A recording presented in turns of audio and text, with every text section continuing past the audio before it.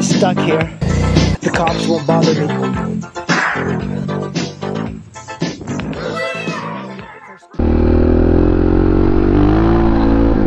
Goddamn. You know, one of the downsides with this bike is that when you're in town and you have to ride it slow, it is almost unbearable.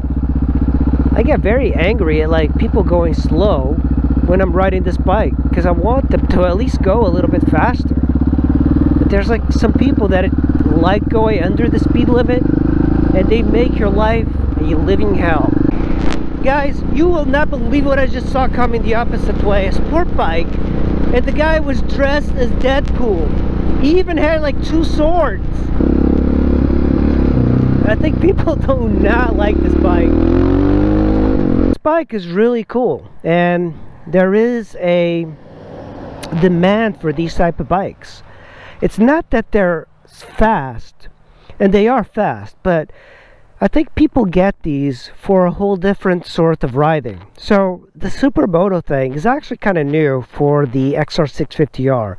Only of lately people have been starting to get these and put them as supermotos, because you can get the bike itself for like $3,000, and then you get the supermoto wheels, the forks. So that's kind of established now, but before then this was a great dual sport, and I think this is probably one of the greater dual sports you can get. I've done a couple of videos on that.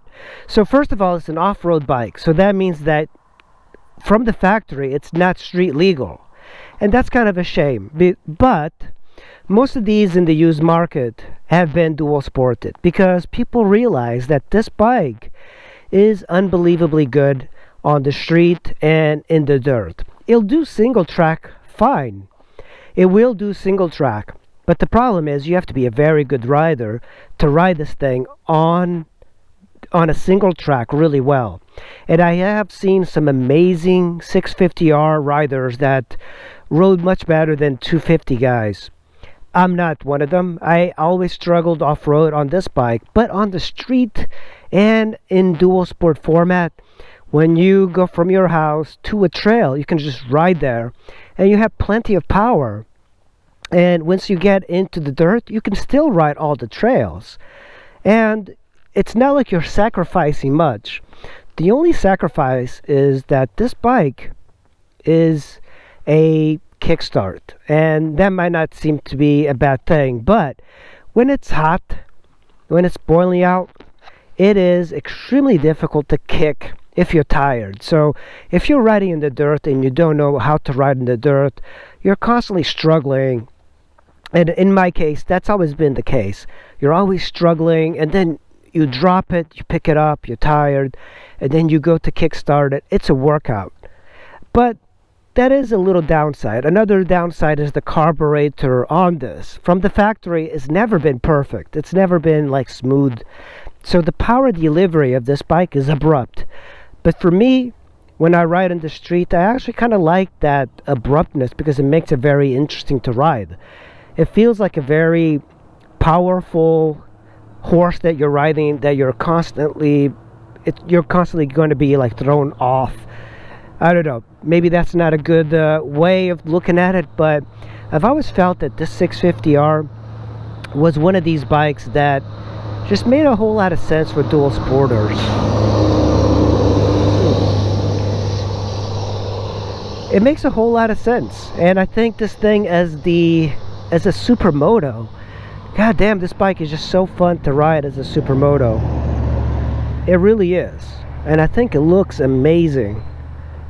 Except this part. I don't like the previous owner did that, but the previous owner, along with a lot of the xr650r aficionados, they love this bike. They absolutely love this bike. There's a cult following for the xr650r, and I think that's the reason Honda will eventually bring this back. I think they will bring it back in the form of a CRF650R or even like a CRF700R with an electric start, liquid cooled, fuel injected bike that's going to be already street legal. I think that's what's going to happen, and I will bet you that they will do that because they brought back the Africa Twin. So if they brought back the Africa Twin, why not bring this thing? This is essentially the dirt version of the Africa Twin, an overly large dirt bike that only a few people can ride well off-road with it. And I think that's the allure. Something so big, so powerful, so heavy in the dirt, that if you can ride this thing off-road well, you can ride anything off-road well. I love this bike. This bike is just so fun to ride, but it is not a fun bike to kickstart. That's something that I don't like about this bike. Ugh. There we go. Oh man, the kickstarting, man. That is not something I look forward to. Alright, make sure I turn on my high beams here. High beams are on. There we go. They're lighting up. Really weak electrical system on this bike. That's another bad thing about this bike, is that the electrical system has never been great on it. So if you want to run powerful lights, you need to, I believe there are kits that make this thing have better electrics, but I don't think a lot of people are caring too much about riding at night or in the middle of a desert at night these days on it. Just listen to it. God damn, this bike just sounds so badass. Oh yeah, no problem at all getting out of there. Whoa, I slipped like crazy there. Well, squids, thanks for watching. I really appreciate it. Make sure you hit that subscribe button and that like button. It really helps out the channel.